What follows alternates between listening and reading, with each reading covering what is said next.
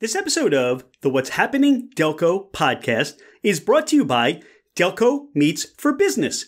Check us out on Meetup, register, and attend one of our fantastic networking meetings, which we meet on the first and third Thursday at the Brick House in Ridley Park, and the second and fourth Thursday at the Upper Crust in Newtown Square.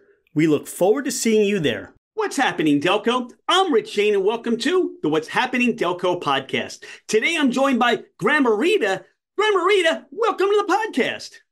Well, thanks for having me today, Rick. Well, what we're going to talk about, you're gabbing with Gramarita, and I'm fascinated. What is gabbing with Gramarita? Well, so gabbing with Gramarita is basically, I'm on social media, TikTok, Facebook, Reels, and long story short is I go around drinking margarita in local restaurants and I give my opinion. You know, I like to see the appearance, the consistency, the taste, kind of the vibe of the restaurant. And it really took off during the pandemic and I got quite a following and restaurants invite me to their place. It's a lot of fun. How did this all get started for you? I know you said during the pandemic, but how did the idea come about? So I've always liked margaritas, and I guess I got picky with it. You know, they have to be frozen. And so I guess I'm a little particular when it comes to my margaritas. So during the pandemic, we were all stuck at home and I was making all sorts of margaritas. And out of just sheer boredom, I would film them and taste or tell people what I liked about the margaritas. And I would send it to people.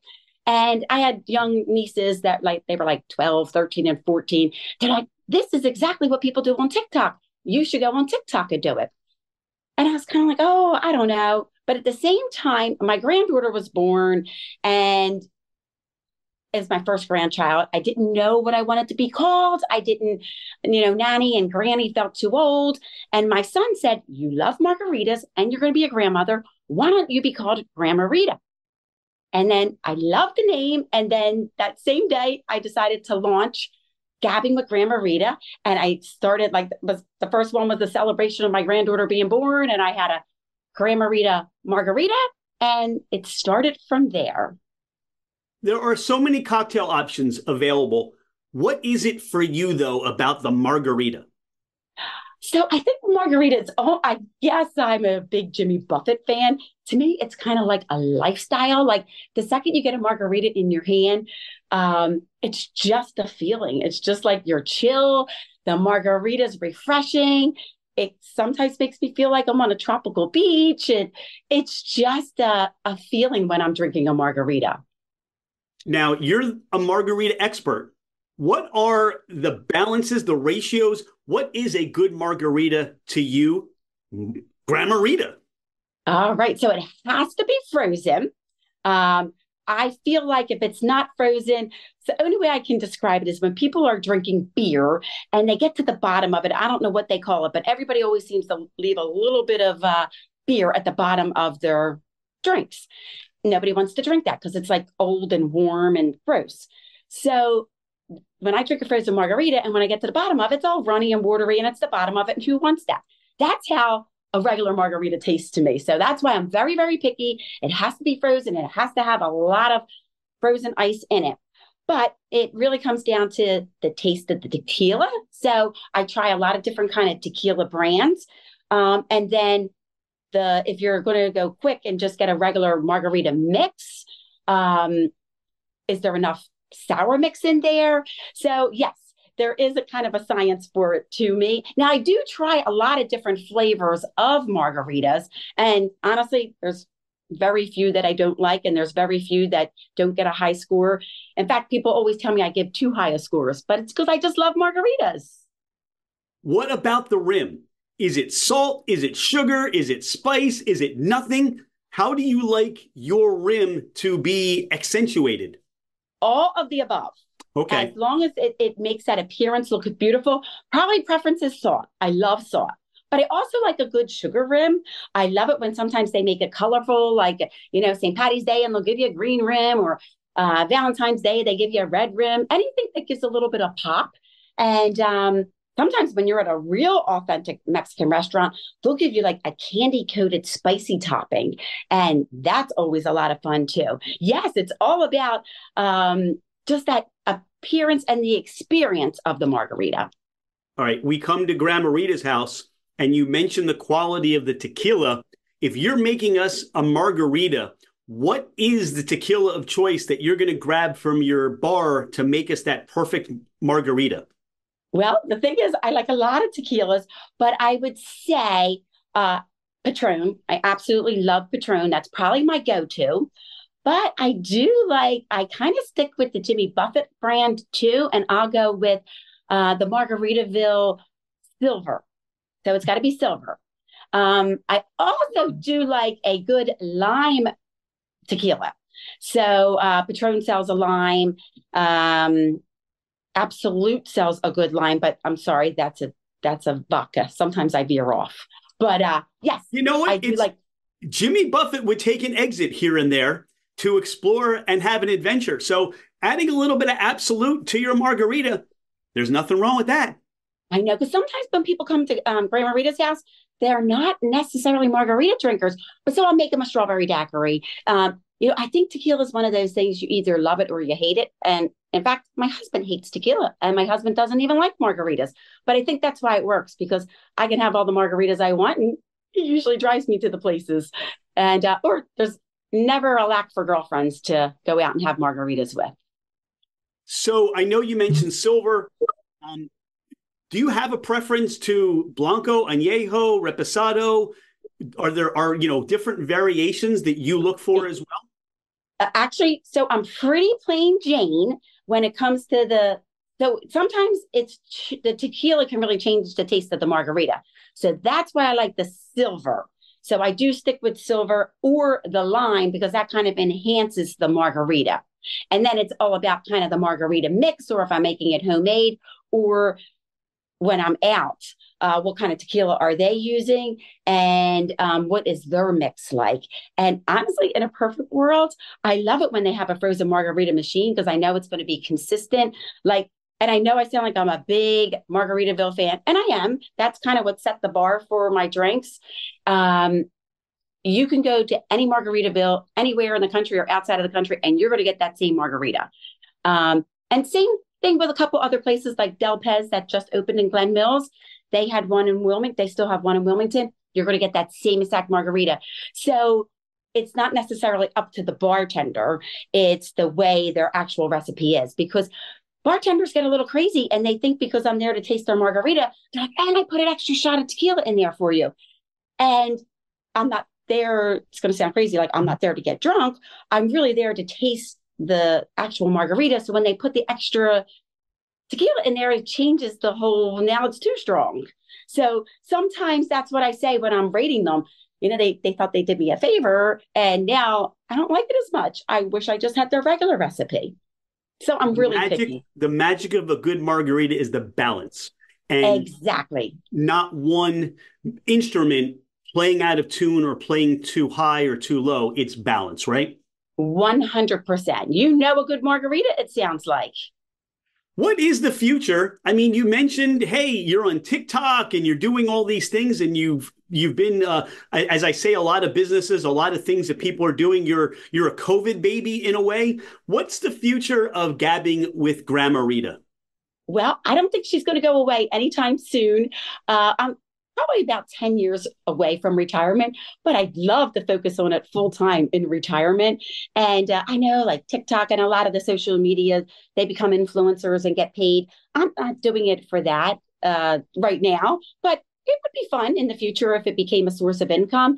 Right now, I look at it like a hobby. And like, for instance, when Del Pez opened, I was invited to their soft opening and then the grand opening. And it was just so fun to be a part of all that. And that door was opened because of being gabbing with Gramarita. So the future holds just having more time to do this. I do drink my fair share of margaritas, but, work gets in the way and I can't do it every single day. So, I mean, you never know. In the next couple of years, you could be gabbing with Bloody Mary Rita, and then you could do some different things. Who knows? There's a lot of spin, but it sounds like for what you're doing. You enjoy it. It's fun. And that's really what that whole spirit is all about, right? Yes. And one thing I'll just expand on that. A lot of times I'll have guests when I'm doing my Gabbing with Gramarita episode. And sometimes they'll say, no, I want you to try this. Like, mornings with margaritas, or no, mornings with mimosas.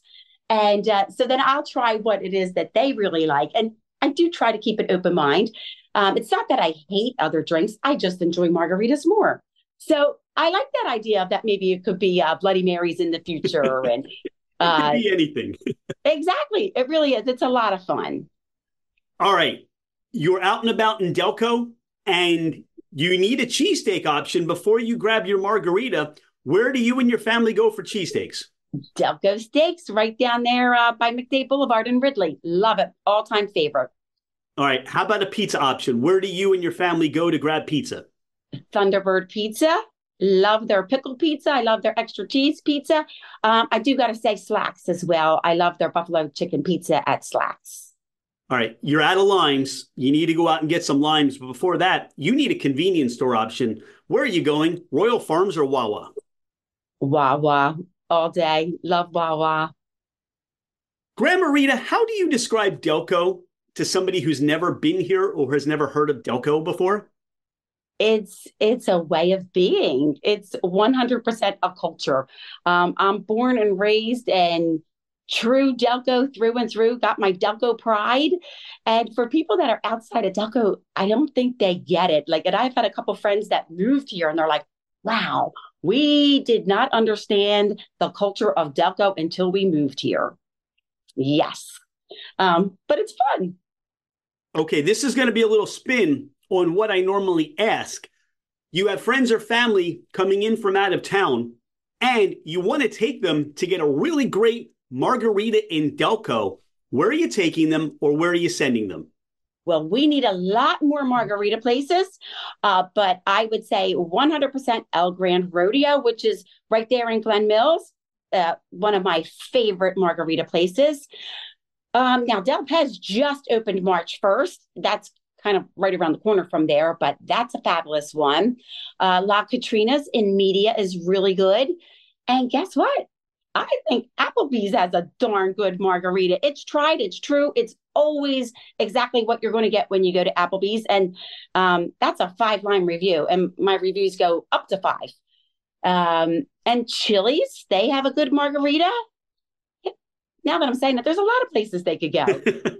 It's going to be the Margarita Tour with Gramarita, and that sounds like a lot of fun. Let me ask you, as you look on social media, as you do your research, are there places maybe outside of Delco, outside of Pennsylvania, either A, you've been, or B, that you look and say, you know what, I want to get there for their margarita? Yes. So my mission is to hit all of the Margaritavilles. So when I go on vacation, I go and stay at Margaritaville. So, and they're always in cool touristy locations. And actually, just to go back to your retirement question, like what does the future hold? Someday I would love to retire in Margaritaville. They have retirement homes. That would be so fun. But my worry is then I'd end up in rehab and wouldn't be really able to enjoy it too much. But yes, a lot of times I specifically will go somewhere because I know there's a good margarita place there. So let's see if I can think of some of them. I'm like, oh, I've been wanting to try that place and we're going to go have that great margarita. And luckily I do travel for work. Now, after work hours, I'm like, okay, where's a really good margarita place? So I can kind of do a 2-for-1. You know, I'm in a new city in a new town and taste what their best margarita might be. Awesome. Is there anything we haven't talked about, anything you want the listeners to know more about you or Gabbing with Gramarita? I would just say I never thought in a million years that I would be on social media talking about margaritas and having so much fun doing it. It's just silly and it's enjoyable, but people really love it. And it's such a great conversation starter. So if there's something they've been thinking about doing, just go ahead and do it and try it. Like, I never did a podcast before, and this has been a great experience getting to know you and just this whole thing's been great. So people should just kind of get outside of their comfort zone, try something new, and they might love it even more. In the fabric of Delco, this is what makes living here so interesting. Because when you walk around and you're going in and out of that Wawa, holding the door for each other, you just passed Gramarita.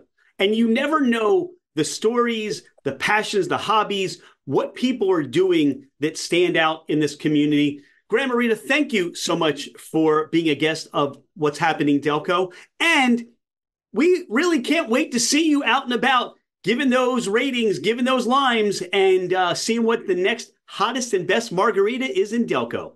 Well, and I'm going to be looking at what's happening in Delco to see where to go next for my next margarita review. Thanks so much for having me on today. It was great to get to meet you. Fabulous. Thank you. Cheers. Cheers. See you, Rick. Thank margarita. You. Margaritas for all. All right. Bye now. Bye. Thank you.